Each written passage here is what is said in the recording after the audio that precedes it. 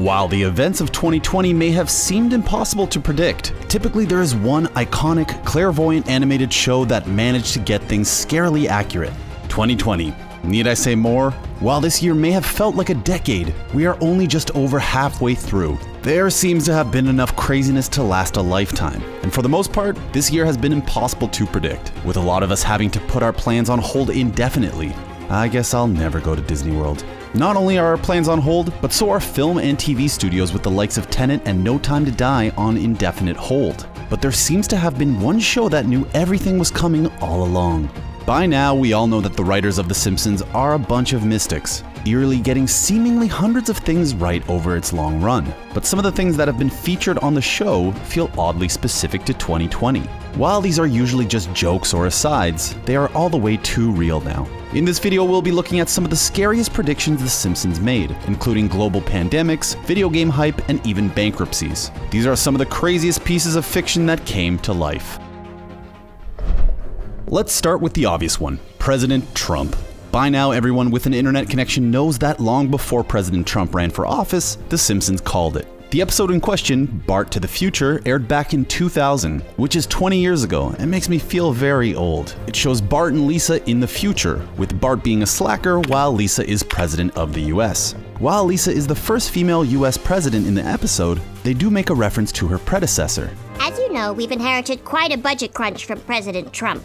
President Trump may have been elected back in 2016, with 2020 potentially being his last year in office, but it is definitely a line that is extremely relevant in 2020. When asked about the line, writer and consulting producer Dan Greeny couldn't remember who initially pitched it or how it arose, but said how the show embraced American culture and how Trump was a part of that. But we all secretly know they have a time machine or a TARDIS or something in the writing room, but they just refuse to tell us. The show also makes reference to Ivanka Trump running for office, but that isn't till 2028.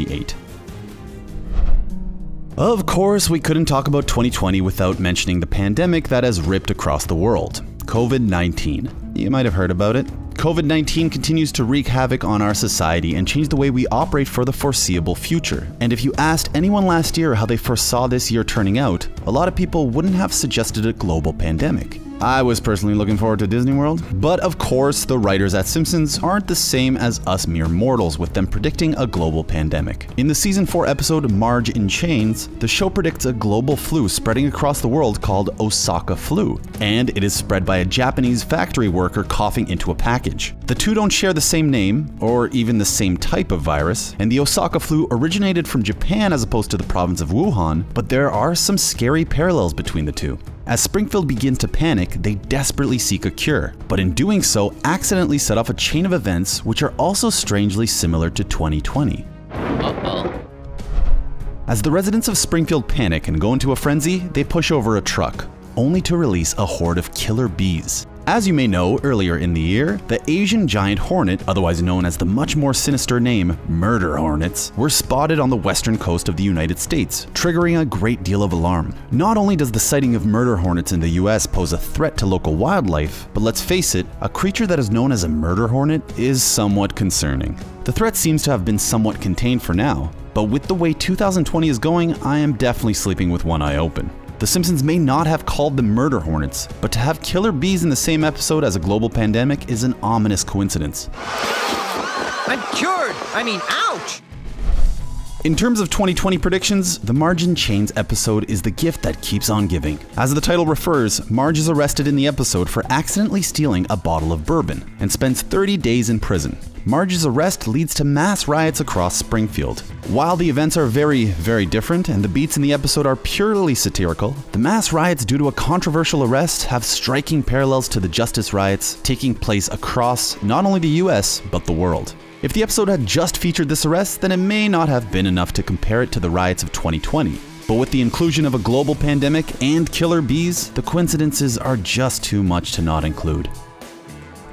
A controversial statue in the episode of Marge in Chains is what leads to the riots, with Springfield Park Commission failing to raise enough money for an Abraham Lincoln statue, and instead going for a statue of Jimmy Carter. He's history's greatest monster! In fact, the episode ends with Springfield unveiling a Marge statue. It's beautiful. which is the best statue you could make, but it actually turns out to be the Carter statue with Marge's hair. So pretty close, I guess. But there is another episode that refers to a controversial statue.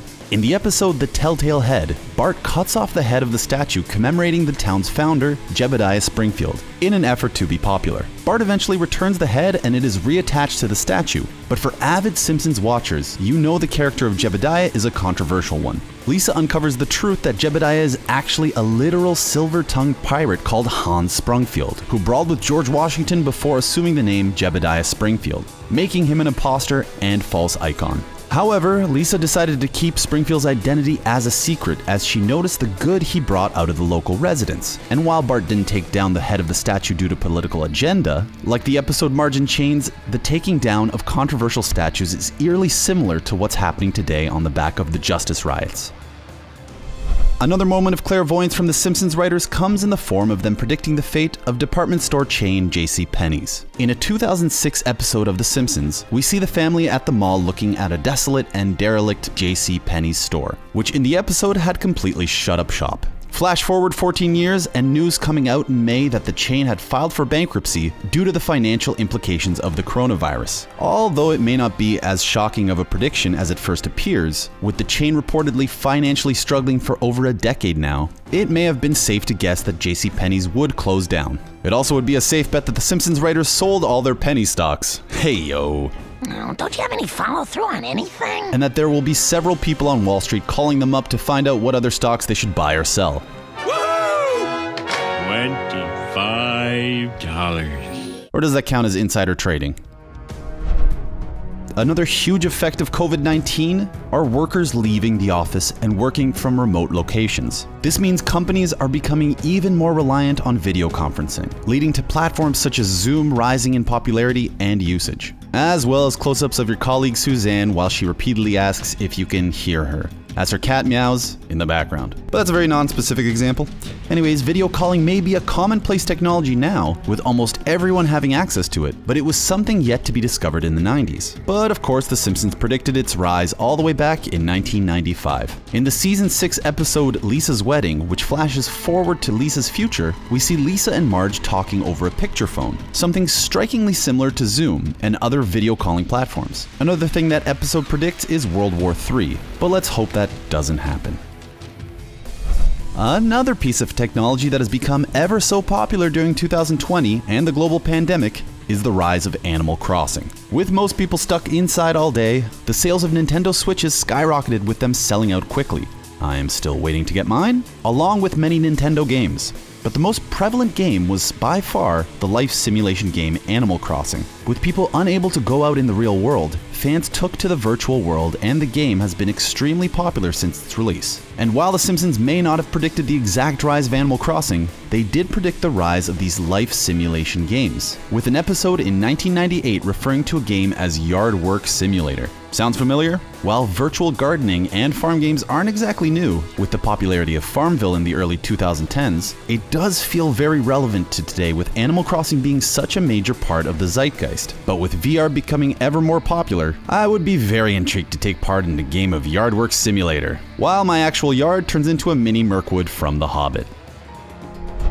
It is safe to say that the last two Star Wars, The Last Jedi and Rise of Skywalker respectively, have been somewhat controversial amongst its fan base. But one Star Wars outing that has been for the most part universally loved is the Disney Plus original show The Mandalorian, which centers on Pedro Pascal's lone bounty hunter. While recent Star Wars entries in the Star Wars saga, including the prequels, have been accused of moving too far away from its roots, The Mandalorian pays homage to the westerns that inspired the original trilogy, with The Mandalorian centered on a western-style hero in the mold of Clint Eastwood or John Wayne. In particular, the former, who starred in Sergio Leone's masterful Dollars trilogy, a main inspiration for Star Wars. But for cinema aficionados, you would know that in turn, the Dollars trilogy is inspired by samurai culture and the works of Japanese legend auteur Akira Kurosawa. Kurosawa also directly inspired Star Wars, with Lucas taking the main story from Kurosawa's Hidden Fortress as inspiration for A New Hope. The Mandalorian goes back to these roots, and although Lucas isn't the direct creator, his influence is felt in the show. This return was predicted by The Simpsons when Randall Curtis, a parody of Lucas, announces he's going to return to his roots of lifting off samurai and western movies. I'm going back to my roots.